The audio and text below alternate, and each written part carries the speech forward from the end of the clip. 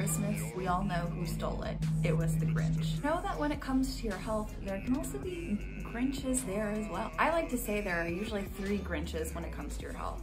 One of them might be a doctor. Gives you a diagnosis. There's not much we can do. Here are some medications, come back in 6 months. Sometimes a Grinch could be your family. Or your aunt had that problem, you're bound to get it too. So whether that's something like an autoimmune condition or arthritis or a heart condition or cancer, your genetics certainly can play a role, but they're definitely, you're not doomed by your genetics.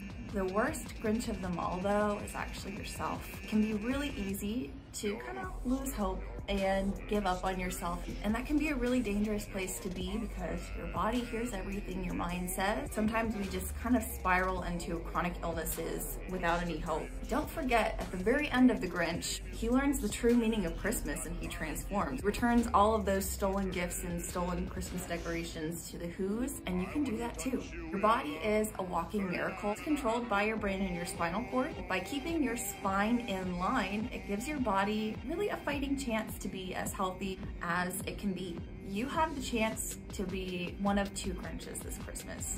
You can be the one who steals hope, or you can be the Grinch whose heart grew 3 sizes that day. You can share your story of hope and healing through chiropractic. So which Grinch will you be?